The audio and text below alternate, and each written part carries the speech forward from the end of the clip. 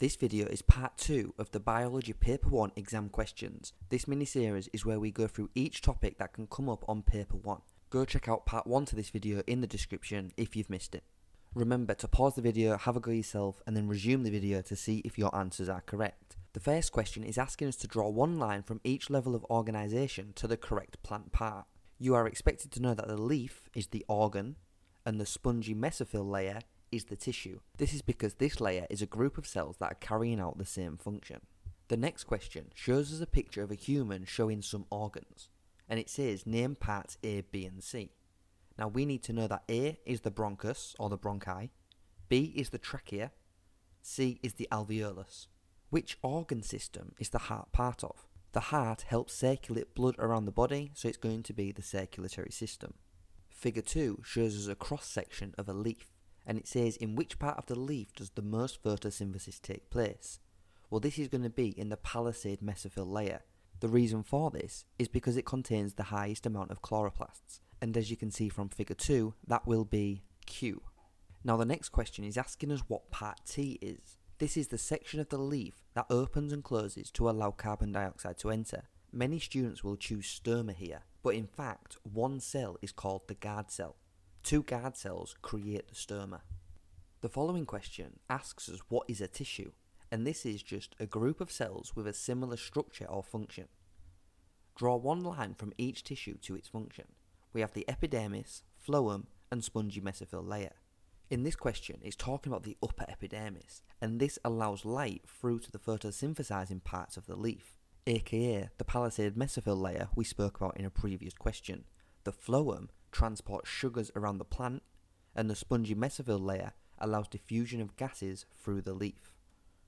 The next question is asking us to put the words that are in the box in order from smallest to largest. The exam paper is expecting you to know that a group of cells make a tissue, a group of tissues make an organ, and a group of organs make an organ system. The next question again is talking about organisation. We need to be able to categorise 3 different structures. The stomach is an organ, the cells lining the stomach is a tissue, and the mouth, esophagus, stomach, etc.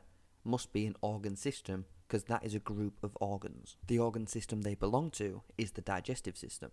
This next question is asking us to draw one line from each type of blood vessel to the structure of the blood vessel. So we need to know that arteries are very, very thick, so that's going to go to the thick muscular tissue. The capillary is only 1 cell thick, so that's going to go to the top. And then veins, they do have some muscular tissue, but not as much as arteries. The follow-up question is asking us to explain how the structure of an artery is related to its function. So we can describe what the picture was showing, which was it has thick walls. It has these muscular walls because it needs to push blood around the body and withstand high blood pressure. The image you can see on screen shows blood viewed through a microscope, and it's asking us to name A and B.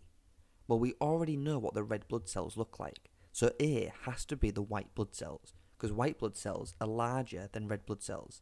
This means B has to either be platelets or plasma. Well, plasma is just a fluid that the cells are submerged in, so the answer must be platelets. The next question gives us some information about a red blood cell. It says, suggest how these adaptations help the red blood cell carry out its function. Well, what is the function of a red blood cell? It's to transport oxygen around the body. So if it has no nucleus, that must mean there is more space for the hemoglobin or for the oxygen. The red pigment called hemoglobin is the thing that binds or carries the oxygen. The following questions are talking about food molecules and enzymes. The first says which 2 products are formed when lipids are broken down. Now we need to know that lipids are made from glycerol and fatty acids. So the answer is fatty acids and glycerol. The second question gives us the model of the lock and key theory, and it says use information from the diagram above to explain the lock and key theory of enzyme action. So let's start from the very beginning. The enzyme binds to the substrate, and this can only happen if the enzyme's active site is complementary. The substrate is then broken down. Once broken down, the products are then released, and the enzyme remains unchanged. It doesn't get used up. So you can have either of those 4 bullet points. The last question on this page says why does each different type of lipase act on only one specific type of lipid molecule? So lipase is the enzyme that breaks down lipids, and this is because Lipase has an active site that needs to have a complementary shape to the substrate, or in this instance, one specific type of lipid molecule. This last question is where students get really confused, only because there's lots of information, and the following questions relate back to this information. So let's go through it. Students were investigating the presence of starch and glucose in some leaves. They placed 2 identical plants on a bench near a sunny window for 2 days. After the 2 days, they leave one plant near the window for 2 more days, but they take one of the plants and place that in a cupboard with no light for 2 more days. So one of them is getting 4 days of sunlight and the other is only getting the first 2 days.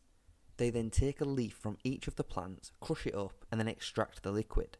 They can then test the liquid from each leaf for glucose and starch. Now the follow-up questions to that piece of information is based on the starch and glucose tests. The first one says, describe how the students would find out if the liquid from the leaf contained glucose. So we just need to describe the glucose test. Firstly, you need to add the Benedict solution to the liquid. You would then boil or heat it, and if the glucose is present, the colour will change from blue to red. The second question is asking us to test for starch, and we do this by adding iodine solution. If starch is present in the solution, then that means the colour will turn black from like a browny orange colour. So if you get this question in your exam, you just need to give the instructions and then the positive test result. The table below shows the students' results, and the question is, explain why the leaf in the light for 4 days contained both glucose and starch. Well, where did the glucose come from? That was made from photosynthesis. Because the plant was exposed to 4 days of light, there was an excess amount of glucose that was made, and this was stored as starch. The last question of the video asks us to explain why the leaf left in a cupboard did not contain any starch. In reality, in those first 2 days, glucose was probably converted into starch, but because the students then took it away from the light and hid it for 2 days, the starch stores was then converted back to glucose because the plant needed glucose to be used as energy. The plant had to resort to using the starch stores because new glucose could not be made due to the lack of sunlight exposure. If you have made it this far into the video, then give it a like, leave a comment, let me know what you want me to go through next, subscribe, and I will catch you next time.